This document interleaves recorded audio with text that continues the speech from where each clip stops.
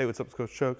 We're working on some simple punch to elbow mechanics, right? So starting from my good fighting stance, my lead hand goes out, my chin is protected.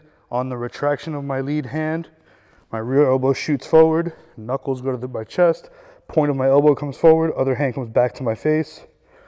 My weight resets, right? So I touch with the jab, my shoulder's protected, my hip is rotated, right?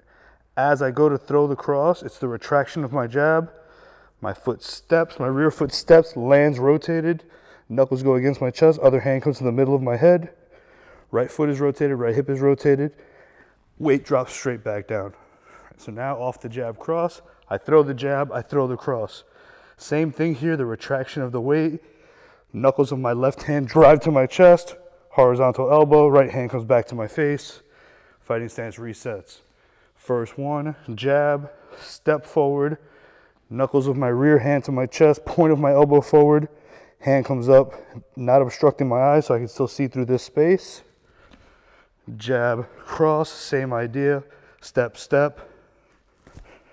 Point of my elbow comes forward, hands come up, knuckles go to my chest, I can still see. Last one, from the cross hook, same idea, my weight shifts back to the lead side, rear hand knuckles rotate, drive the point of my elbow forward, body rotates, weight sits back.